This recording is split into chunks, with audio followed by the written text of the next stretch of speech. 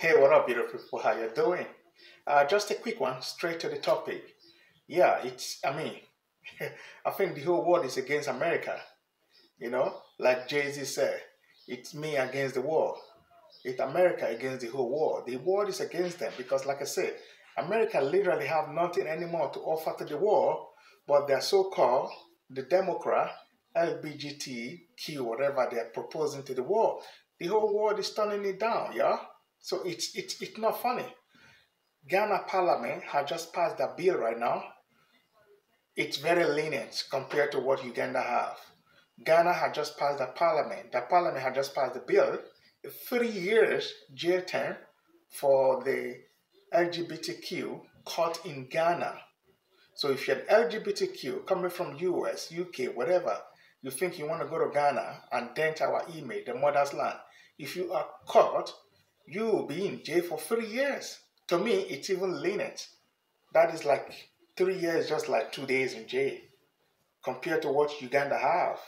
Stay in UK, stay in US, stay in Germany, stay in Australia, stay in France, wherever that granted your right. Because it's not a right, it's just a choice of way of life. And your choice of way of life shouldn't be imposed in other people. Their culture, their value, their morale. But you don't want to see. Do you want to see it? I'm not just saying it. I want you to stay tuned. I'm going to click in right now where the Parliament of Ghana unanimously voted. The speaker said it boldly. Yeah, yo, listen. If there's any one of you who is against this bill, please kindly stand up as the law permits and raise your suggestion.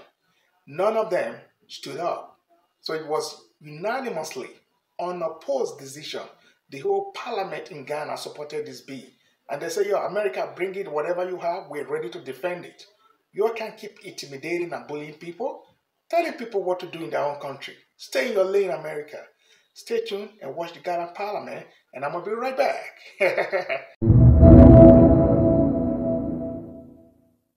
Of the submissions so far, I want to give opportunity to those who are against to speak.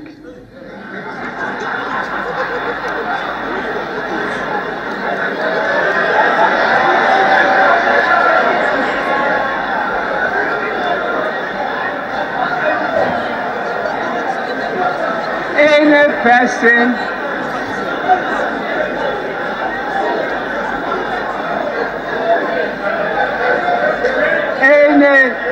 honorable members, any honorable member who disagrees with the submissions just made by the honorable and the Apia Kubi, that all the 275 are in support of the bill. Anybody who disagrees, be on your feet and I will recognize you.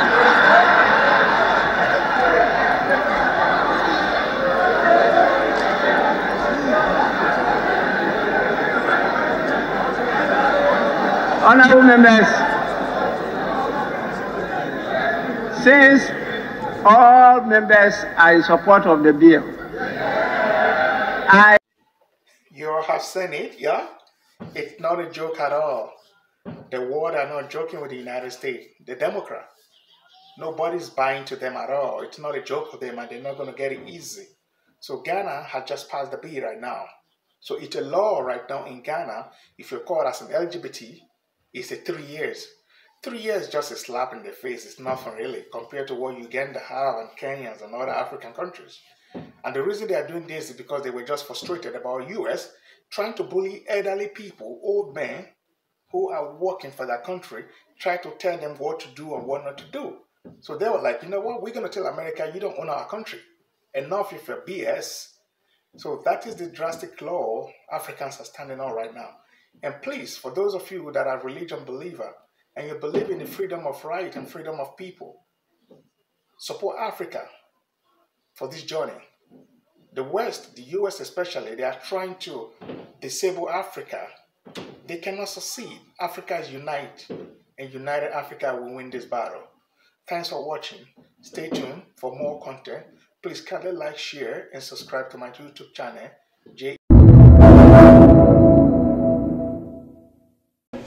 On behalf of the sponsors of the Promotion of Proper Human Sexual Rights and Ghanaian Family Values Bill, and I dare say on behalf of the Parliament of Ghana, since thanks to the proceedings today, we know that all 275 members of Parliament support the bill.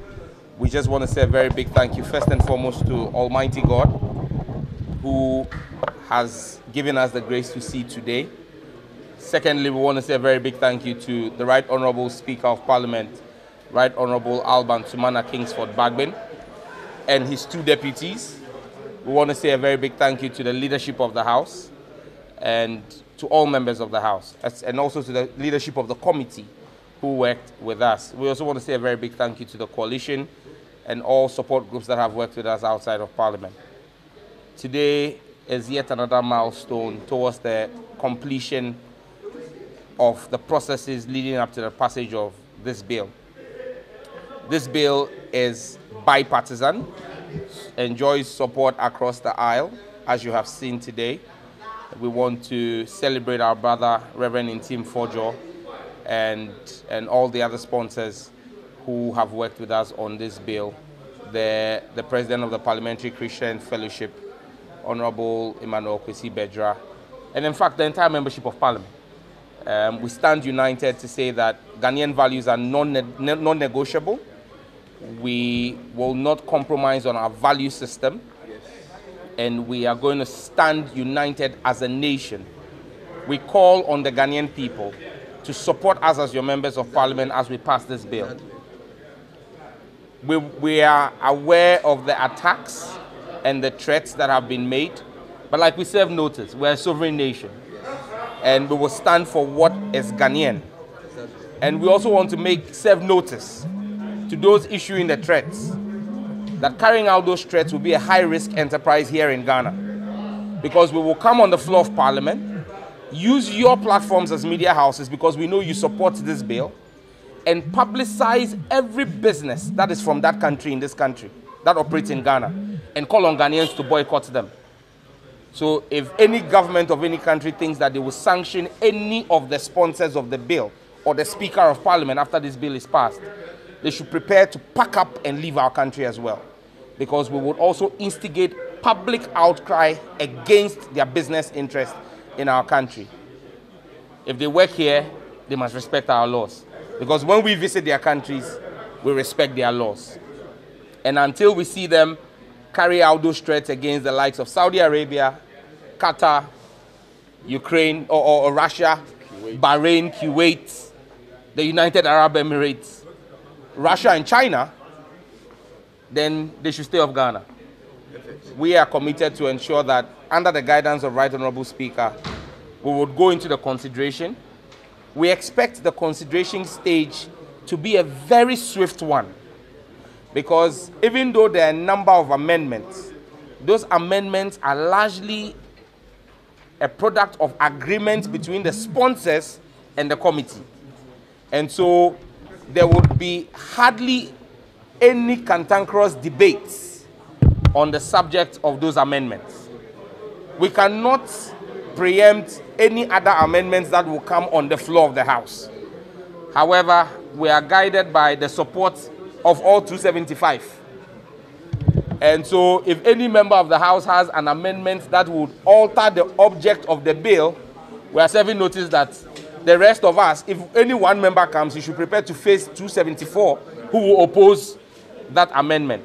But we have the belief that within a day's sitting, maximum 2 days sitting, we should be done with the amendments in the consideration stage and have the bill ready for the third reading, which will pass it into law.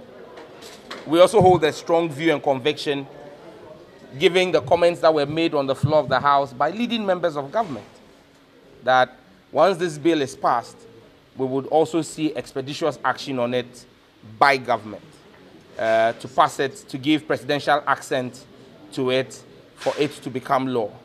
We assure the executive that as a legislative arm of government, if they act with expedition, we as legislators across the aisle will stand with government against anybody who tries to take government on because they gave presidential accent.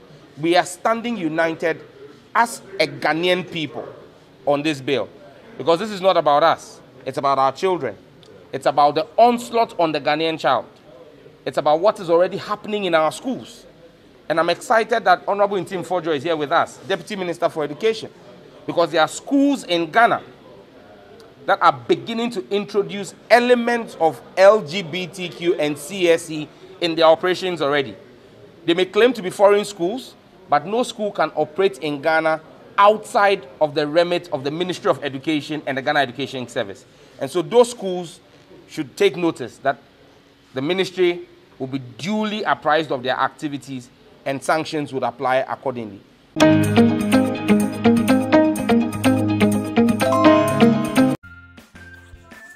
Thanks for watching. Please hit the like and share. Subscribe to my channel, J-Izzo Expression, and comment below. Thank you for watching J-Izzo Expression. Big up.